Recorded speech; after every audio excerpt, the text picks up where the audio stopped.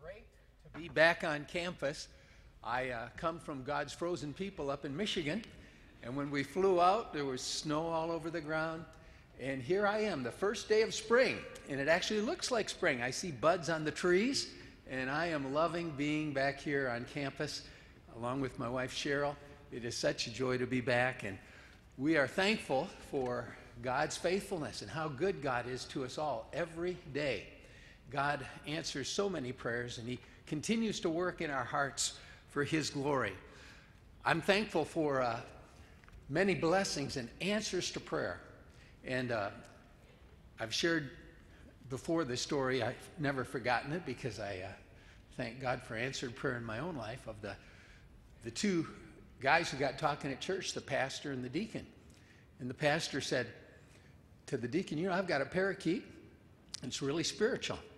He all the time is saying, 'Let's pray, let's pray.'" And the deacon said, "That's funny. I've got a parakeet, and the only thing he can say is, 'Let's kiss, let's kiss.'"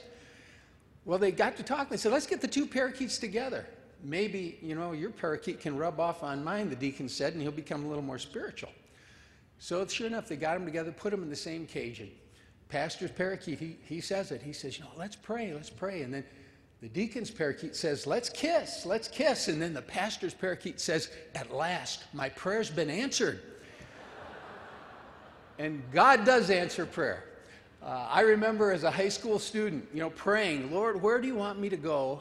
I know you want me to serve you in some way. Where do you want me to go to train?" And I visited different Christian campuses and visited Bob Jones University, and God just laid it on my heart. This is the place you need. You need to be here. I had a lot of questions. Why do they have these rules? For everything, there was a reason. It was to help students to grow and to develop discipline. And I just realized I needed to be here in this place. And what wonderful years. 1965, I graduated and then came right here, worked on my degree in Bible, and then stayed on for a master's. And during that time, I got another prayer answered, because I'd been taught growing up in a Christian home that from an early time you ought to start praying about your life partner. That next to salvation, probably the most life-impacting decision you'll ever make is the decision about a life partner. And I've been given that good advice that you ought to run as fast as you can for God. And when it comes time to marry, look around and see who's running next to you. And so when that time came in my life, I was here on this campus, and I looked around, and North met South. I saw a gal from Florida, and God brought us together, the girl that God made for me for a lifetime. And I'm so thankful through her life, the blessings God has brought into my life. And then the things that happened in my life during those 6 years here on campus. Blessing after blessing after blessing that God has brought because of His faithfulness. And so I'm so thankful for the faithfulness of God to work in our lives and to direct us in His paths of righteousness for our lives. And I think of the fact that God uses weak vessels. I'm thankful for that.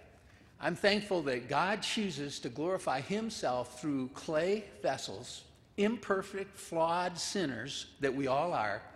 But when by grace we come to repent of our sin and receive Jesus as our Lord and Savior, and then begin that faith walk of learning not only to be saved by grace through faith, but to walk by grace through faith, looking to Jesus every day in a daily growing intimate relationship, God works in our lives. He is there. He is faithful.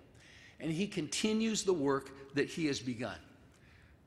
Now, as I look back and think about my own life and coming here to Bob Jones, even though I came from a good family, and a family that gave me a lot of good training, I think back on the fact that my life, if graphed spiritually, would somewhat look like this. I'd go off to a Christian camp and really draw near to God, and so there'd be a spike up. Then I'd come home, and as far as living it out on an ongoing basis, that graph would crash. Then maybe we'd have revival meetings in our church, and the graph would go back up. And so kind of the spiritual pilgrimage of my life in my high school years was an up and down graph. And I think of the fact that then as God allowed me to come here to a Christian university where there was ongoing training and chapels and Bible classes and godly friends and just an environment that encouraged me, I look back and I certainly have not arrived. I've realized that for a lifetime it'll be a process of a daily walk with God. But I look back and realize that during those years here, God began to work in my life and help me to see a bigger picture, that Christ not only died on the cross for my sins as my Savior, but that indeed He is my Lord. He is the one that must and should direct my life every day. And then He is my very life. I don't live the Christian life for Christ. He lives that life through me. And so coming back to the cross, back to Jesus daily, and acknowledging Him by faith as my Savior, my Lord, in my life. Up till then, the graph could have been like this. And also the overall graph could have been up and downs, but not necessarily a consistent path upward. But then through those disciplines and those decisions made and those times of growth and grace that God planted in my heart during these years here at Bob Jones, I look back and I can look back into God's glory and say, I see a steady graph upward. Yes, there's still ups and downs. I'm still human. My emotions go up and down. I don't always do what's right. But looking to Jesus daily, I see a progression. That though there are ups and downs, the graph is going upward toward Christ's likeness. And I know that there's going to be a need for growth in that until the day I go home to heaven. But that is what I desire for my heart. And I believe that's what you desire for your heart in life by choosing to be here in a Christian university. And so that brings me to the topic that I'd like to preach on today, and that is maintaining your soul as a leader in ministry. Maintaining your own soul as a leader in ministry. You know, whenever you get on the airplane to travel commercially, you've heard the little instructions. They always run through it at the beginning, and they talk about how if the need comes, the oxygen mask will fall from the sky, from above you there, and then you're supposed to get your own mask on first before trying to help anyone else. Well, you think it through, yeah, that makes sense. It's kind of foolish for you to be trying to help somebody else and your own oxygen supply isn't there, and then you pass out. Now you're part of the problem instead of part of the solution. And I think of the fact that as believers in Christ, God wants us to have a steady flow of spiritual oxygen in our own life so that we can be a blessing to others. And this is the plan then that God has for us. And all of us, as we know according to Ephesians 4, are called to ministry. That is, Ephesians 4 talks about the pastors and the evangelists and so forth, equipping the saints for the work of the ministry. So whatever our vocational calling is, every born-again Christian has a calling to serve God, to do ministry. Our whole life is a living letter. Our whole life is a living sacrifice left here by God, redeemed, and then commissioned to ministry. And so that's what I'd like for us to zero in on today, is how do we keep that spiritual oxygen flow going in our life daily? And then for a lifetime, so that by God's grace, as God would see fit, He can use our life, each of us individually, in the place where He puts us, to the maximum for His glory. I read a little story from a book entitled The Game Plan by Joe Dallas. And in that book, the author, Joe, spoke about a man that he had worked with earlier in his life. The man's name was Robert. And he said of Robert that he was an amazing, gifted man. He had insight, he had passion, he had astonishing charisma. And he first met him when they were both young men. He met him in a Bible study. And this guy could teach and preach and communicate with people with unusual skills. And he asked Joe, the author of the book, to come on the staff of this brand new church that was a startup. Well, within 3 years, a little home Bible study grew into radio, television ministry. They were having rallies with over 1,000 people coming, and money was flowing in. And this man to whom he was drawn went from kind of a humble, funny guy, to a flamboyant, bossy guy. And he started treating the staff just without sensitivity. Offerings came in, but they were unaccounted for. And this pastor, Pastor Robert, his lifestyle just got more and more extravagant. And as time went on, Joe realized that things weren't right. But he was scared to death to go say anything because he knew that the pastor would chop his head off if he came to him with anything that would appear to be a constructive criticism for a helpful change that would be needed. And so finally he just left the staff and quietly went into something else. In this book, he shared the account that about 20 years later, this man, this Pastor Robert, died of AIDS, contracted during an anonymous sexual encounter while he was still in the pulpit. And it didn't really surprise the rest of the staff, but no one had the courage to speak up. And I think of the fact that as we study our Bibles, we realize that there were good people who started off well, that failed to maintain their own soul relationship with God, with great tragedy and consequence affecting people around them. I think in the Bible of Samson and the failure in his life to look to God. I think of David and how he did look to God and ran so well for God, but had that season in his life where he got his eyes off the Lord, failed to maintain his soul, and the negative impact on his own life and the lives of others. I think of Demas in the Bible, who forsook serving God, having loved this present world. Well, how do we do it? How do we maintain our soul? I'd like to give you 7 essentials for maintaining your soul.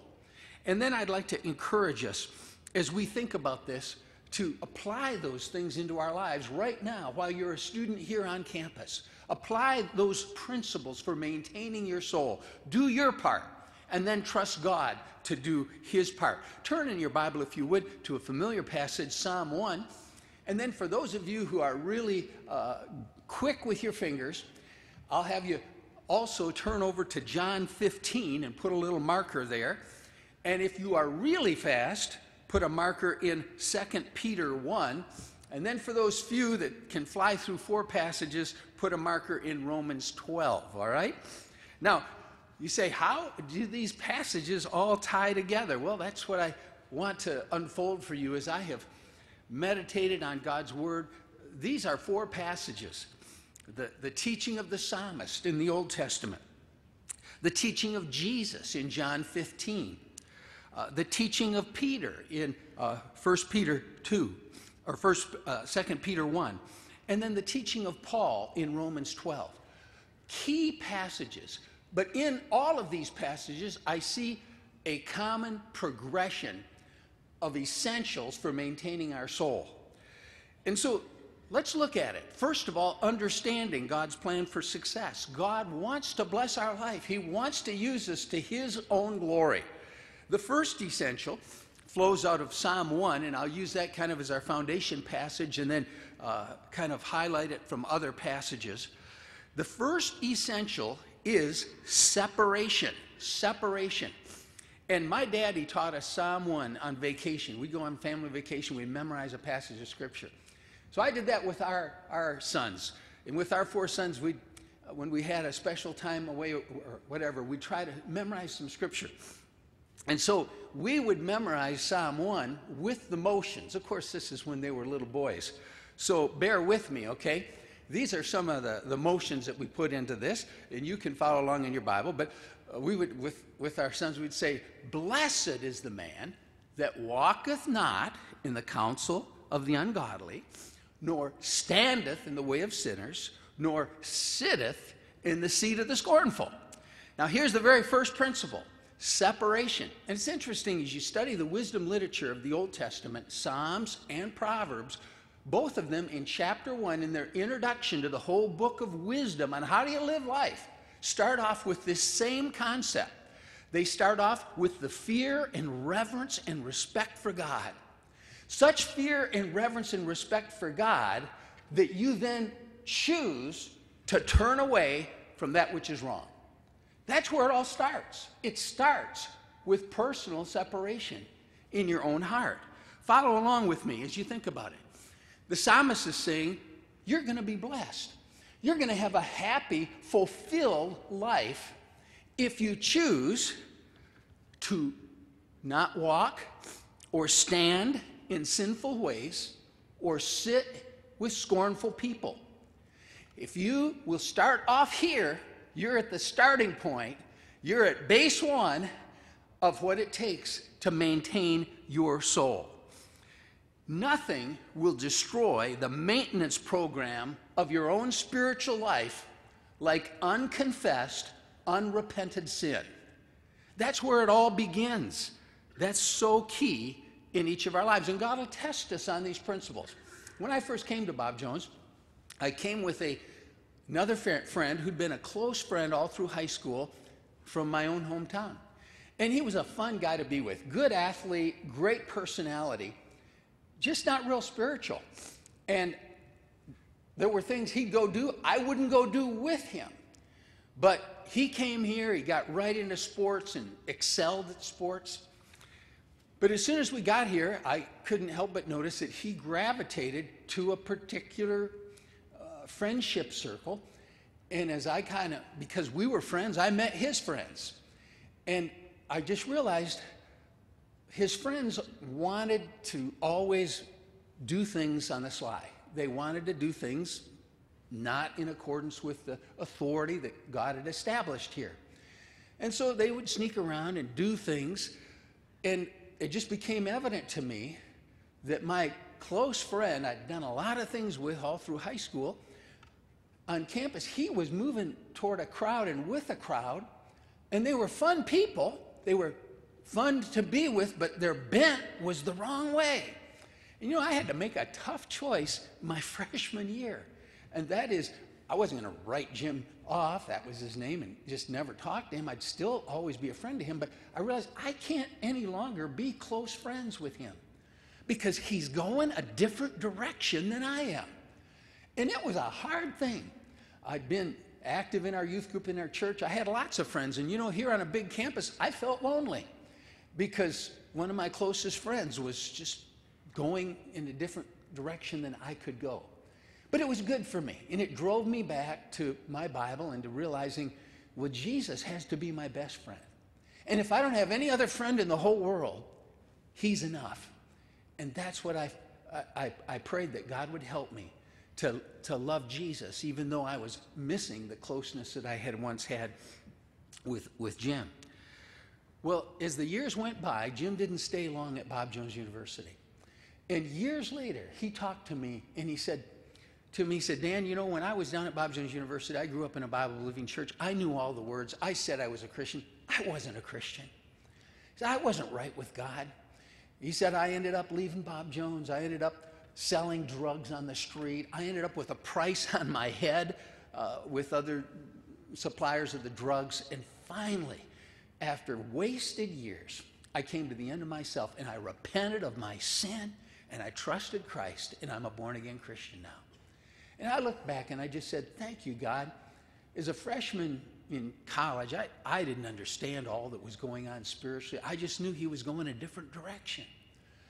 But what a fool I would have been had I followed my friend. There were emotional ties. There was a pull there. But what a fool I would have been, because I would have been following an unsaved friend right down the wrong path. And it was only the grace of God that helped me to make that choice. The very first step for maintaining your soul is separation. And sometimes it's costly. Sometimes it hurts. But by God's grace, we need to ask God to give us the grace to say, Lord, I am willing to be separated to you and from anyone or anything that leads me away from you. I pray every one of us will have that insight to embrace the essential of separation. Now, I find this same principle flowing throughout the Bible, carried over then from the Old Testament into the New Testament. John 15:1, Jesus said, I am the true vine, and my Father's the husbandman. You see, a wise believer begins to discern that there is no other source for joy and life than Jesus. He is the true joy. And when we're pulled toward other paths that promise us joy and fulfillment outside of God's grace and will, it's a deception. 2 Peter 1, Peter says there, diligently add to your faith virtue. What's the very first thing that we're to add once we're saved? Once we come to believe in Jesus as our Savior, the very first thing he lists is virtue. What is that? Moral uprightness. See, the whole idea here is our commitment to moral excellence, to say no to sin and no to doubtful things in our life. That's foundational to the spiritual maintenance of our soul. Paul carries the same thing through in Romans chapter 12.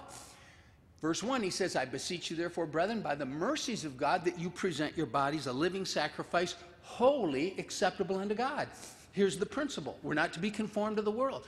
It makes sense that if God is holy, and indeed he is, then followers of God and Jesus are called to holy lives, which means a heart commitment that I want to be like Jesus. So keep short accounts with God.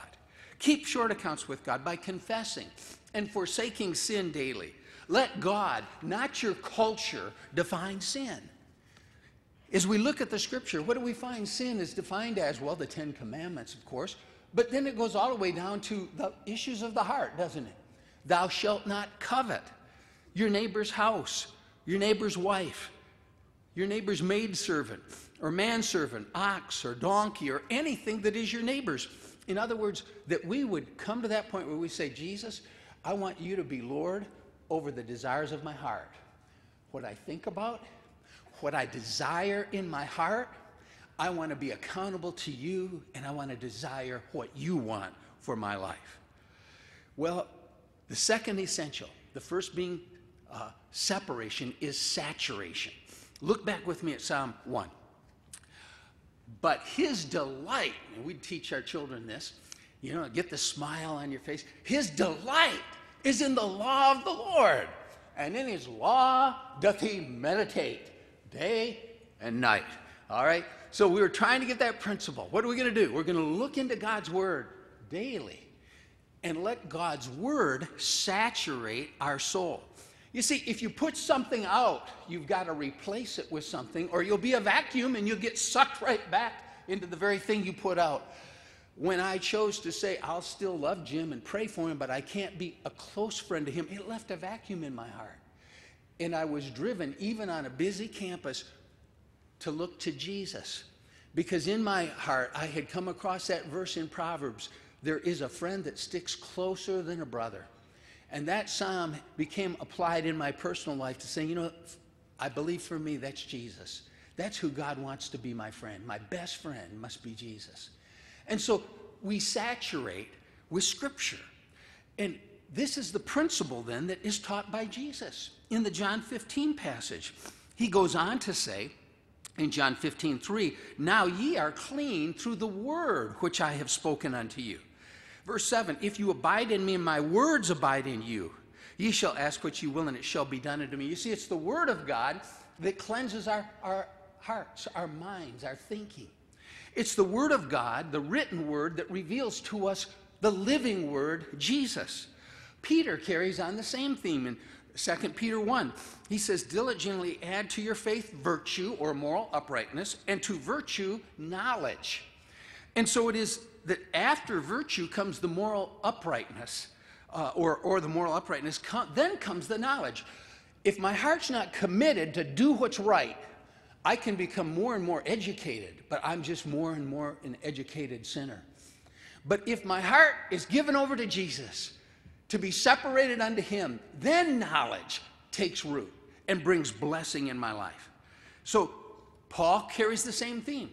Romans 12, don't be conformed to the world. That's the negative. You put that out, but then put in, be transformed by the renewing of your mind. This is God's plan. Separation, saturation. Make it the habit of your day to spend quality time in God's word, not as a luxury, but as an essential. Most of us make sure we get our 3 meals in, if not more, and we take care of our bodies physically. Take care of your soul. Man shall not live by bread alone, but by every word that proceeds from God's mouth. God challenged me yes, I should read the Word of God, but I realized I need to get something out of it. And for me, it'd be like water running through a sieve. You've got a clean sieve, but I wasn't retaining much. And so God started laying on my heart, get a goal. If you shoot for nothing, you'll hit it every time. Get a goal. Quality time in the Word for an intimate relationship with Jesus. For me, God laid on my heart, start reading the proverb for the day. I started that back when I was here at the university. I've continued it throughout my life. I've never gotten past Proverbs. I need that daily wisdom. Read a psalm a day, and then read 1 to 3 chapters through the Bible. That was a goal. Now, you say, Pastor, do you hit it every day? No. Sometimes I get part of that in. Sometimes I read and I don't get to journal. But you know what my goal is? My goal is to hear from God through His Word, and then to talk to God in prayer as a lifestyle. And I want to get something from the Word of God in a meaningful way. And so as I journal and write something down that I get from the proverb, write something down that I got from the psalm, write something down that I got from my chapters through the Bible, journal it. That writing tends to concrete thought, and it helps me to meditate in the Scripture and to internalize it and to personalize it. And I would urge you, if you fail to plan, you plan to fail. Have a plan every day for saturating yourself in the Word of God. Get a game plan that'll work for you. If you miss a day, pick right back up, because your overall goal is not just to read the Bible. Your overall goal is to hear from God in your soul daily. Saturation is so essential. Now, the third essential is supplication. Supplication. That is lifting up your heart to God in prayer. Back to the Psalm passage. And he shall be like a tree planted by the rivers of water, that bringeth forth his fruit in his season. Now here's a beautiful picture. His leaf also shall not wither. I love this picture. His leaf also shall not wither. I love the complex process that I don't understand, but I read about it and I love God for it, called photosynthesis.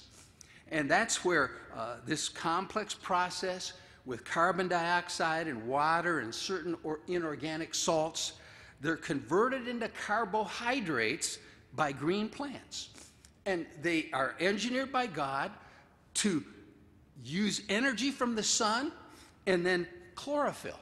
And this process takes place. And when scientists want to figure out how to create more efficient storage for solar power, where do they go? They go to God. And they study the master designer. How did God engineer all these processes to take place? Well, that's what God does spiritually for us. That is, you think about it. As you separate yourself from what's wrong, saturate yourself with what's right, God's thinking, God's heart, God's mind, and then you lift your heart up toward God in prayer. It's like those leaves, the Son of God's Holy Spirit energizes you, and strength comes into your life. Strength and blessing comes into the lives of others. This process of supplicating, it's where we get our strength. It's how God sustains us every day. It is an essential for maintaining our soul. And I see this beautiful picture here. The leaf doesn't wither. Why? The leaf is lifted up toward heaven, where the sunlight then in God's wonderful process creates food for plants and animals, creates life, creates energy. God creates spiritual energy in you as you lift up your soul to God in prayer. It's a wonderful relationship. Jesus teaches the same thing. The John 15 passage. If you abide in me and my words abide in you, verse 7, ye shall ask what ye will, and it shall be done unto you. What an amazing promise. Prayer. Prayer is essential. John 15:16, that whatsoever ye shall ask of the Father in my name, he may give it you. Miracles do happen. God will lead you to that right life partner. God will lead you to that right vocation. He will lead you to that right location. When impossible things flood in on you and it looks like there is no way out, lift up your heart to God, and God will make a way when there is no other way. God answers prayer. Supplication, it is the source of your spiritual strength. Well, miracles happen. Jesus taught it. Peter taught it. I see that in the principle of the add-ons there, where he says diligently add, and he talks about adding to knowledge temperance. Now, how many of us, if honest, would say, boy, I've got some areas that I struggle with that I know I need self-control with, but I just don't have the self-control that I ought to have. And what does it throw you back to? Prayer. You're humble before God and you say, God, I don't even have the desire to do what's right, but give me the right desire. I don't have the power to do what's right, but give me the power. Self-control is very closely connected to our prayer life as we lift up our heart to God for strength that we don't have, but that God can and will supply. James talks about this same principle where he says, you have not because you ask not. Why are we suffering and so weak? Well, we don't ask. We don't come to God. And Romans carries the same principle in chapter 12 where it talks all the gifts is being energized by grace. And so I would encourage all of us, ask God for grace every day. When sin comes in our lives, deal with it immediately. Confess it and forsake it. Ask God to help us to deal with the idols of our heart. Idols of the love of improper pleasure, or the love of possessions that maybe it's not God's timing or will, the love of position or pride or control for selfish reasons. Ask God to root those desires out, change those desires, replace them with a desire to love and worship God. And spend time every day in prayer. I love the little acrostic. Many of you use it. P-R-A-Y. One of my favorite things is to read God's word, the saturate, jot down a few devotional thoughts, and go for a prayer walk. And, you know, springtime is a whole lot more fun for an outdoor prayer walk than winter in Michigan, I'll guarantee you. And I love to take those little devotional thoughts and just go for a walk and talk to God.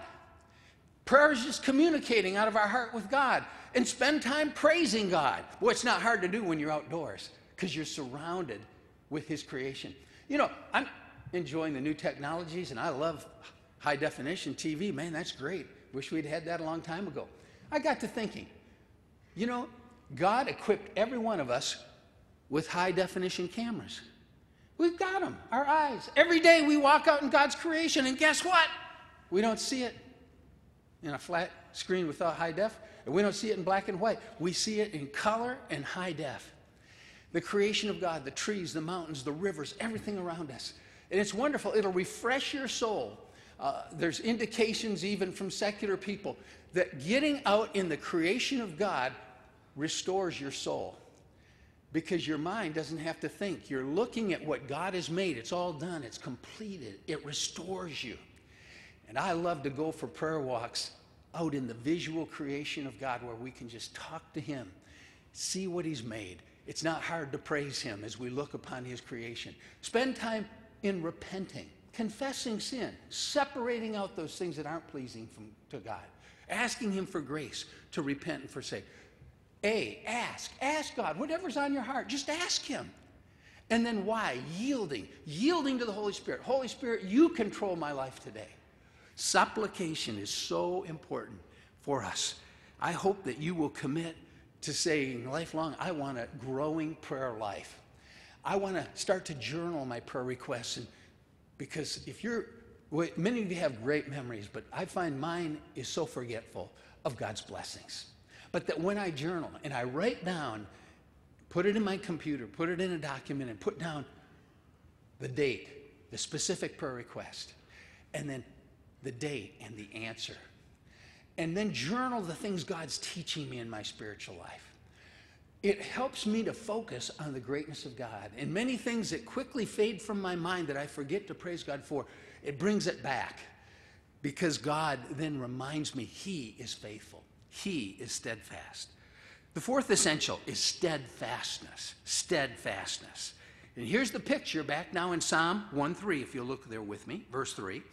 And he shall be like a tree planted by the rivers of water, that bringeth forth his fruit in his season. His leaf also shall not wither, and whatever he does will prosper. Notice the picture here, a tree planted. This is steadfastness. It's a stable tree. It's not blown about. it's stable, it's strong. Jesus picked up on the same theme in John 15, where he talks about in verse 2 that every branch in me, our stability is in Christ. What's going to happen? He carries on through that whole passage in John 15 where he says, now you're clean through the word, abide in me and I in you. And he brings that theme over and over. Verse 5, abide in me. Verse 6, abide in me. If ye abide in me and my words abide in you. You see, there's a steadfastness as we learn to look to Jesus, as we learn to depend upon Jesus. There's a steadfastness through a growing, intimate relationship with Jesus. That's what God wants for each of our lives. Peter picks up on the same theme. 2 Peter chapter 1. Add to temperance patience or steadfastness. God wants us to become steadfast. Someone has said that steadfastness is enduring with vibrant hope. That's what God wants for us. Paul picks up the same theme in Romans 12:2, that we will be transformed by the renewing of our mind. There will come a steadfastness in the way we think and in the way we view life. I can do all things through Christ, Paul said. Someone put it this way, you take care of the depth of your ministry, and God will take care of the breadth of your ministry. Go deeper in your walk with God. Now, these are essentials. These first 4 essentials largely have to do with taking in. Now, the next 3 essentials focus on giving out. Some of you have seen pictures. Some of you have even visited the Dead Sea in Israel.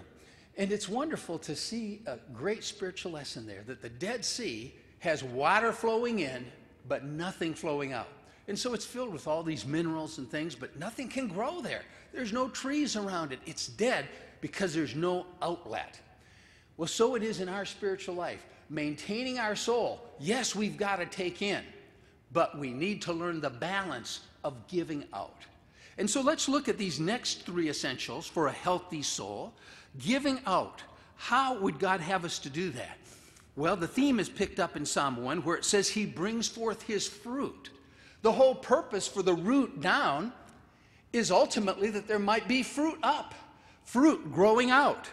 Jesus picks up on the theme when he says in John 15 that he wants us to bear fruit, more fruit, much fruit, fruit that will remain, that the Father might be glorified. Jesus wants fruit from your life. You know, somebody pointed out to me, when you look at other people and say, you know, they're so gifted, I can see where God could use them. I don't think he could use me. I'm so weak, I don't have the abilities so-and-so has, or whatever. That line of thinking is more of a reflection on your view of God than it is of you. Because anybody that God ever uses is a weak clay vessel, a sinner saved by grace. And to think that God couldn't use you as you surrender your life to God, a blood-bought, born-again child of God filled with his Spirit, you are special to God. You are created in his image. And you are gifted by God to glorify God in the world. God desires to bring forth fruit, but not just a little fruit, more fruit. And much fruit, and fruit that remains. Why? That the Father be glorified. Not that we be glorified, but that he be glorified. And so this is the picture of Jesus here, growing fruitfulness. Now, in the Bible, we know that fruit is pictured at times in the Bible as praise to God, the praise of our lips. That's fruit. Fruit is also the fruit of the Spirit, our character growing in Christ likeness. Fruit is also the fruit of giving. Fruit is also the fruit of good works. And also the fruit of souls saved. God wants to bear all these aspects and many more through your life and through mine. Jesus said it in John 15:2, fruit and then more fruit. Verse 5, much fruit. And then verse 8, much fruit. And then verse 16, fruit that remains. You know, long after your life is over on this earth, if by God's grace you live to his glory, there'll be fruit coming forth to God's glory on this earth and for eternity in heaven. John 15:12 says, this is my command, that you love one another as I have loved you.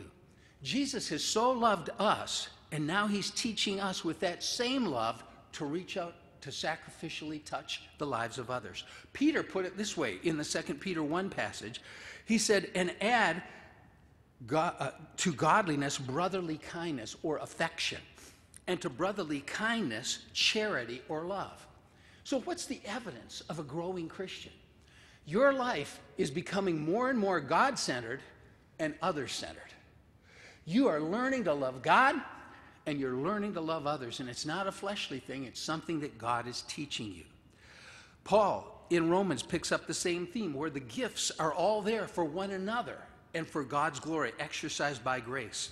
And Paul said in Romans chapter 1 and verse 13 that he purposed to come there to Rome so that he might bear some fruit among them. Now, what was the fruit he was talking about? He's talking about the fruit of souls. He wanted to go to a major metropolitan area where he could lead people to Jesus, but he also wanted the fruit of encouraging Christians and strengthening those believers who were already there. The fruit of impacting other lives for Christ. That's the fruit God wants to bring forth in all of our lives. As we think about the essentials, let's go to the sixth one. Soul building. Soul building. You see, the Psalms passage talks about fruit, but the New Testament fleshes that out. Christ's plan in John 15 is this growing intimacy with Jesus where we're so abiding in him that now we are bearing more and more fruit. Fruit that remains to the glory of God. We're seeing people saved. We're seeing people come to know Christ as their Savior. And that's what God wants from us. He wants us to impact others for Christ. Soul winning, where we touch other lives to receive Jesus. Paul went in and he said, I want to have fruit among you. I want to lead people to Christ. That ought to be our heart's desire, is to lead others to Christ, to so grow in the reality of our relationship with Jesus that we're able to influence others to repent and believe the gospel. I recently read a statistic that of professing Christians, 98% of professing Christians never in their lifetime lead one person to faith in Christ. You know, by God's grace, we need to pray, God, help us. Help us during the course of our life. We don't save anyone. God saves them. But help us to be faithful witnesses. And God, give us the privilege of leading other people to know Jesus as their Savior. Soul winning is an essential for Christian growth and maturity. But then soul building. What do we do with those folks that trust Christ as Savior? Well, we're to influence them to grow in their faith.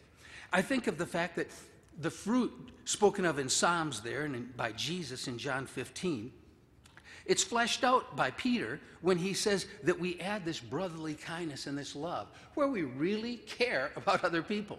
You know, we're challenged when we live at home. How about starting at home? Well, how about our roommates? Do we care about the spiritual growth of our roommates, that we really want to see them make it spiritually?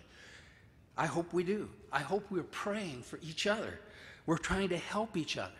Matthew, Jesus said, go and make disciples. That we're influencing others who have received Christ to see them become growing Christians who are able to maintain their own soul. Paul put it this way to Timothy. He said, the things you've learned, you teach others. You commit to faithful men. Who's on your prayer list that you're praying for? To see them grow spiritually. Get a list. People in your prayer group, people in your dorm, people in your society, people you know and love, that you say, I pray for you. I pray by name for you. I want to see you grow. I want to see you be all that God wants you to be. And then that brings us to a seventh essential, and that's service.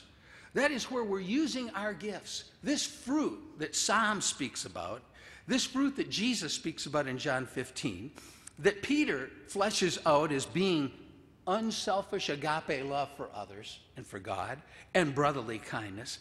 This love for others will cause us to begin to serve God. Paul describes it this way in the Romans 12 passage. He says that if we present our bodies a living sacrifice, we're not conformed to this world, we're transformed by the renewing of our mind, then we will prove what is that good and acceptable and perfect will of God, and that this is our reasonable service. And so I love the concept of every Christian called to serve. Every Christian. Every Christian in the place where we are, serving God. That is, everything I do daily is an act of worship. I can do it as unto the Lord. And therefore, there's nothing mundane.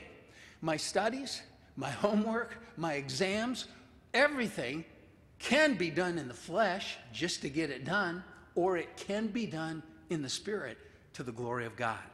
And then it takes on an act of worship, that my whole life is that living sacrifice. And yes, we know in our humanness, living sacrifices tend to crawl off the altar. And we have to come back and confess sin and reaffirm that surrender of our life to God daily. But that's God's plan. He wants us to let our life so become an act of worship that everything we think and say and do is an act of worship, bringing glory back to God. Having a servant's heart, willing to serve God and others, not because we have to, but because we want to. And you know what? There is joy in serving Jesus. Jesus, others, you, J-O-Y. Putting Christ first, learning to die to ourself. Doesn't make any sense, but Jesus said it. He who keeps his life will lose it. He who loses his life for my sake will find it. Have a servant's heart. Be willing to serve God. Be willing to serve in your school. Be willing to serve on the weekends. Serve God. Be active. Now, what will these 7 essentials produce? They produce the 8th thing, and that's success. Psalm 1:3. And he shall be like a tree planted by the rivers of water, that bringeth forth his fruit in his season. His leaf also shall not wither, and whatsoever he doeth shall prosper. What a promise. What a fantastic promise. That God says, if I will follow his pattern for maintaining my soul, he'll put his blessing on my life. He will so lead me that if I'm off on the wrong track, he'll bring me back on the right track. And whatever I do to his glory and in his strength will prosper. Oh God, I want that in my life, don't you? I want that in my life. I want God's blessing. And he promises it here at the end of this list of essentials for maintaining our soul. Jesus carries on the same theme. John 15, he says, you haven't chosen me, but I've chosen you. And I've ordained you that you should go and bring forth fruit, and that your fruit should remain. That whatsoever ye shall ask of the Father in my name, he may give it you. God's success, a lasting legacy to God's glory, a lifetime of answered prayer. Jesus promises it to every believer who will abide in Jesus. Peter carries the same theme. He says in 2 Peter 1, that if we do these things, if we diligently add to our faith these essentials, you shall never fail. So an entrance, verse 11, shall be ministered unto you abundantly or richly into the everlasting kingdom of our Lord and Savior, Jesus Christ. Here it is, God's promise of success. Your life won't be worthless. It won't be meaningless. God will bless your life, and you'll have an abundant entrance into God's heaven. Paul picks up the same theme when he says that our life will be an acceptable sacrifice to God, and it will be good. It will be acceptable. Here it is then. Number 1, understand God's plan for success. Not because I said it. Dig it out of the scriptures yourself. As you meditate in the Psalms, in the New Testament, in the words of Jesus, dig it out. Find these essentials as these themes flow over and over in Scripture. Remember, David, who wrote Psalm 23, had a heart for God. And yet he got his eyes off Jesus. He got his eyes off God as an Old Testament believer. And his sin with Bathsheba, was it forgiven? Yes, he repented and confessed. But oh, the price he paid. The effect that had on his life, on the kingdom of Israel, and on his children and on his family. At one point in his life, he got his eyes off God, and he failed to maintain his soul, and all the consequences that he grieved over till the day he died. Don't let it happen in your life. Maintain your soul. Maintain your soul by God's grace for a lifetime. By God's grace, number 2, by faith, do your part. It really boils down to, like the song, trust and obey. You can put those essentials down into that. Trust God, live your life God's way, and obey God. Do what he said. And then finally, as you do your part, and that emphasis is all through the scripture. You are my friends if you do whatsoever I command you, Jesus said in John 15. This is my commandment, that you love one another. A friend who lays down his life for his friends. Maintain your soul. Do your part, but then trust God to do his part. You see, there are things only God can do, but he promises to do them. Go through that John 15 passage and lay hold of the promises of God that comes to the person who seeks biblically to maintain their soul on a daily basis. What is God's promise? He promises joy. He said, I wrote these things to you that my joy might be in you and your joy might be full. We don't have to go through life without joy. God wants us to have joy. He promises, I've spoken these things to you not as a servant, but as my friends. A growing friendship with Jesus. He's our master, yes, but he becomes our friend. A growing fruitfulness in your life, where you do see God using your life to his glory. Not that you can take any claim, but so he gets glory. Your life is fulfilled in him. You're bearing fruit, a growing love for God, a growing love for other people, an abundant entrance into heaven. These are the promises of God. Maintaining your soul.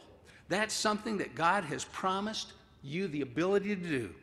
It's contingent on your obedience and your faith. It's your choice daily to keep in view God's game plan out of his Holy Scripture, the owner's manual. He promises success. Here would be my challenge to us as we look at this theme of maintaining our soul. Pick one or two areas in your life of the intake where you need to go deeper. What's an area where you need to go deeper in taking in? Is it the separation area where you've been compromising? There's some things you look at, you think about that you know are not pleasing to God. They need to be put out of your life. Is it the area of saturation? Your Bible reading is just to get it done, but it's not meaningful. Is it the prayer life? Is it the steadfastness? Pick one or two of these areas of taking in and say, God, I want to go deeper. And then pick one or two areas in this focus on giving out. Is it in the area of your witness and your soul winning? That you really are not actively seeking to be obedient to share the gospel? Take a step in that. How about your soul building, helping others to grow? How about your service for God? Pick one or two areas in your intake, one or two areas in your outflow, and say, God, today, I want to do business with you. I want to go out of this place with a game plan of how I can better maintain my soul so that I can be a blessing to others. I read a little story, a true account from a man who'd been in spiritual ministry for years. And he was actually a writer and author, a leader of others. But he said one day, though he was doing the right things, he saw a little sports car pull up next to him, and when it pulled away, his heart went with it. And he was just facing some internal temptations and struggles that he hadn't dealt with over the years. And he was kind of questioning, I think I'm doing the right things, and yet what's going on inside of me? What's going on here? And so he wisely went to an older, godly, proven Christian, and he said, here's what's going on in my life. Give me your counsel. And this older senior pastor said to him, he says, you know what, you're at a crucial time right now in your life. Because when you first started out in ministry, your life was like a scale. And on the scale, you had no experience. You were light on experience. And therefore, you knew you had to depend on God. You were heavy in dependence on God. Your prayer life, your digging into the Scripture, you knew you weren't going to make it if God didn't do it. But now as the years have gone on, that scale started to level out. You know what to do. You know how to handle those situations. You know which way to go. He said, you're at a crucial time right now. You're going to really mess up in your life unless you choose to go back deeper in your dependence on God. And he wisely sorted that through, and he says, you know, it's true. I'm reading my Bible. I'm praying. I'm doing the right things. But I've started to just depend upon myself and my experience. And I'm at a turning point in my life. I've got to go deeper with God. And he began to pray over and say, Lord, how do you want me to go deeper with God? And the Holy Spirit has a wonderful way of being very specific with us when we get serious with God. And God laid on this man's heart. He says, you know what? I've been reading my Bible, but I need to give a more quality time with God daily. And so he began to get up even a little bit earlier. And I always encourage people, first thing if you can, but if not, then the first discretionary time in the day, get alone with God. Get alone with God. This man deepened his alone time with God. He also started journaling. He'd been reading and praying, but journaling was something he felt like would help him become more intentional. And he began then to journal and deepen his prayer life and deepen his time in the Word of God. And he came back and shared, you know what? That was a crucial time in my life. But by good counsel and God's grace, he said, I did determine I'm going to go deeper with God. And he did go deeper in his dependence on God. And as his dependence on God got stronger and stronger, he began to see even greater fruitfulness in his life than he'd ever seen before. And young people and guests today, my challenge is to all of us, to my heart and to yours. Let's go deeper in our walk with God. Let's learn to depend upon him more, that he may bring forth more fruit through our lives to his glory. Let's pray and ask God to do that right now. Shall we? Will you bow for prayer with me?